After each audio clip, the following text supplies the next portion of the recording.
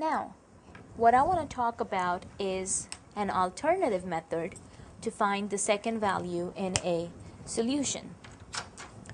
Now, sometimes it will be easier, as you will see in these examples, it will be easier to find the value of the second variable in your solution by using the elimination method twice, and we will see why it would be easier to do the elimination method twice instead of substituting one of the variables in the equation to find the other variable. So we're going to start out with this equation system here. You have negative 4x plus 3y equals 2, and 5x minus 2y equals negative 3.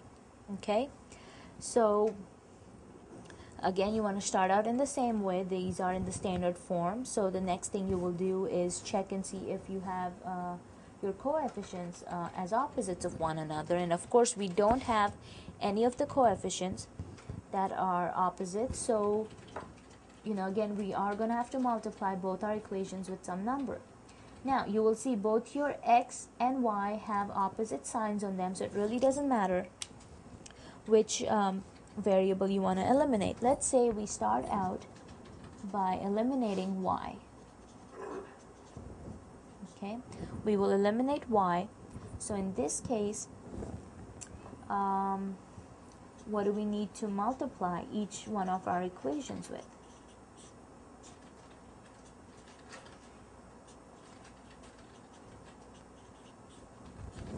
So if you're trying to eliminate y, your numbers are 3 and 2, and 3 and 2, 6 will be the common number between these two values here. 6 goes into 3 and it also goes in 2. So let's see, we can multiply our first equation by 2, because 2 times 3 will give me 6.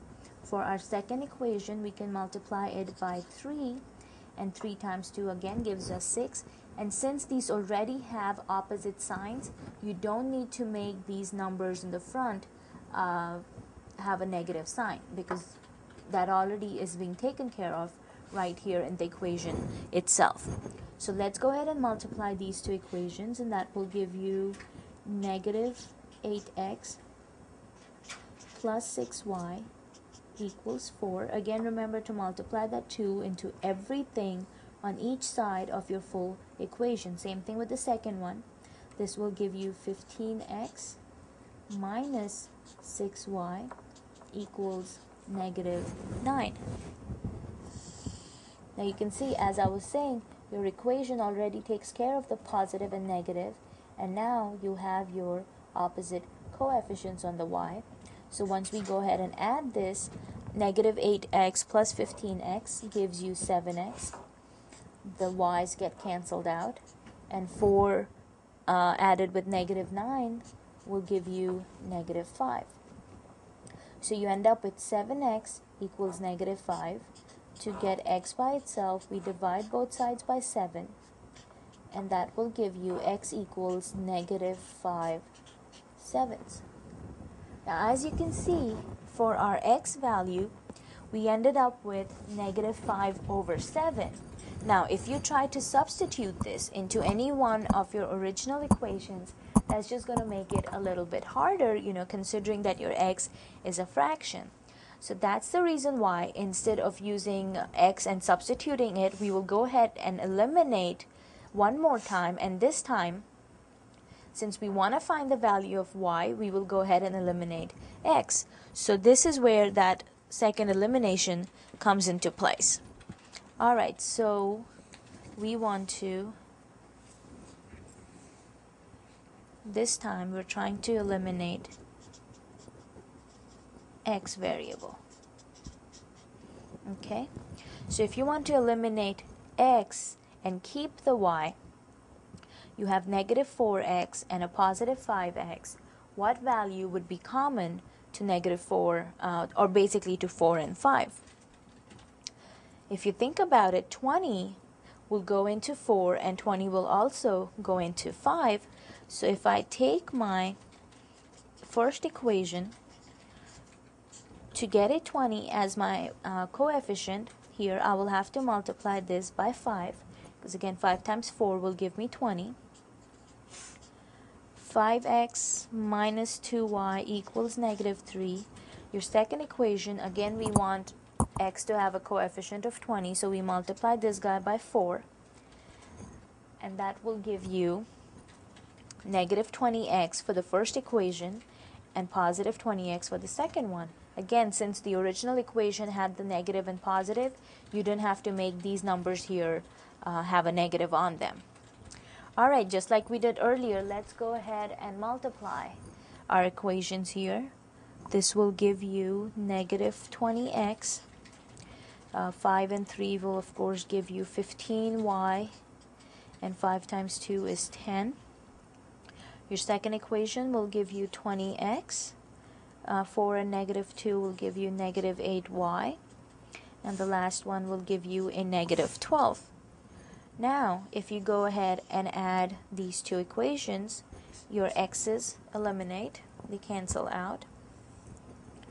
With your y, you have 15y minus 8y. 15 minus 8, of course, gives you 7y, and then 10 minus 12 is negative 2.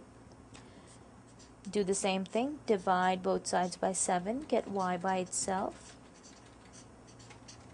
and you end up with y equals negative 2 sevenths. And you can see with both our x and y, we ended up with fractions in them. So that's the reason why we use double elimination here. And again, as I always say, it is a good practice to check your answers. Okay, so check your solution and see what you end up with for negative 5 sevenths and negative 2 sevenths. After you check your answer, you will see that you end up with a true statement for both the equations, and we can say your solution set is the ordered pair negative 5 sevenths and negative 2 sevenths. Okay?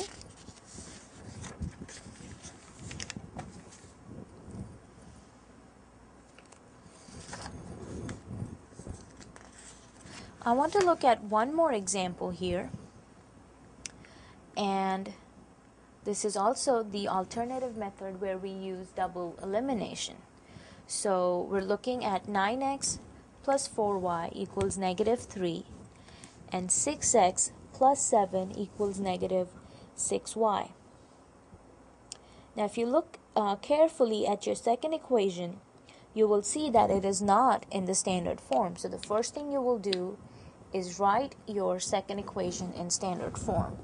So let's do that first.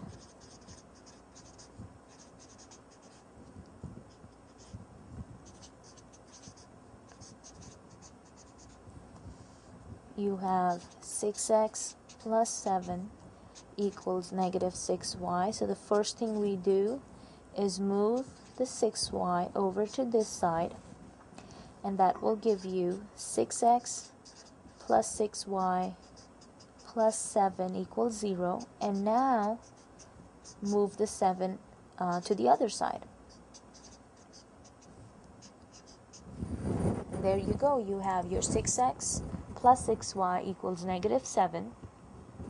And now your system will look like 9x plus 4y equals negative 3, and then 6x plus 6y equals negative 7. Now again, you can choose whichever variable you want to eliminate first. And in this example, let's go ahead and start with the x variable first. We'll go ahead and eliminate x first. Okay, so let's eliminate x. Now to eliminate x, again you want to see what common factor can you find between 9 and 6. Let's see. If you take the number 18, 18 goes into 9, and 18 also goes into 6. So looking at our equations here, what do you need to multiply the first equation with, and what number do you multiply into the second one. Now, if you want to make this 18, you have to multiply 9 with 2. To make this coefficient 18, you multiply 6 with the 3. Now, both 9 and 6 are positive coefficients, which again tells me we need to make one of the either the 2 or the 3 a negative. And I'm going to make my 3 a negative here. And let's go ahead and solve this and eliminate our x, which will give you 18x plus 8y equals negative 6. And the second equation will give you negative 18x minus 18y and a positive 21. Now you can go ahead and add your two equations, and of course x eliminates. 8y minus 18y will give you a negative 10y, and negative 6 and the 21 will give you a positive 15. Again, go ahead and divide both sides by negative 10, and you will end up with y equals negative. Now 15 and 10, you can reduce that by 5, so that will give you a negative 3/2. And again, you will see you ended up with a fraction as value for your y. So instead of substituting, we're going to use elimination again, and this time we will eliminate the y variable. Okay, so if you're eliminating y,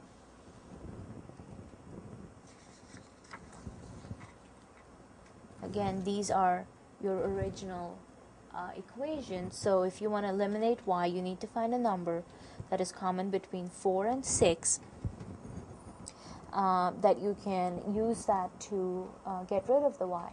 Now between 4 and 6, you can use the number 12. 12 will go into 4, and 12 also goes into 6. So again, you need to multiply the first and the second variable.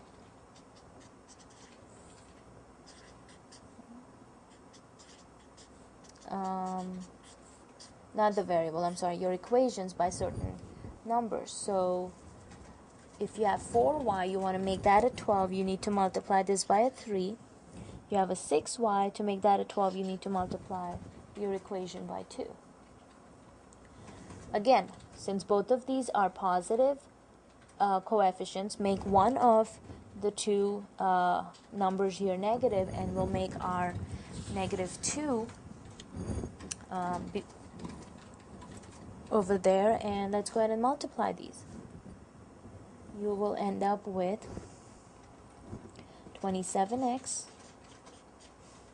plus 12y equals negative 9, and this will of course give you a negative 12x, a negative 12y, and a positive 14. Go ahead and add your two equations together, and let's see, 27 minus 12 will give you a 15x. Your y of course cancels out, and then negative 9 and 14 will give you a 5. Okay, you still need to solve for x. So if you have 15x equals 5, divide both sides by 15, and you end up with x equals 1/3. Okay, so you will go back, check your solutions into the original equations. You have x equals 1/3, and we had found y as negative 3/2 right over here. So once you check your solutions again, you should end up with a true statement for both the equations, and you can conclude that your solution set is the ordered pair 1/3 and negative 3/2.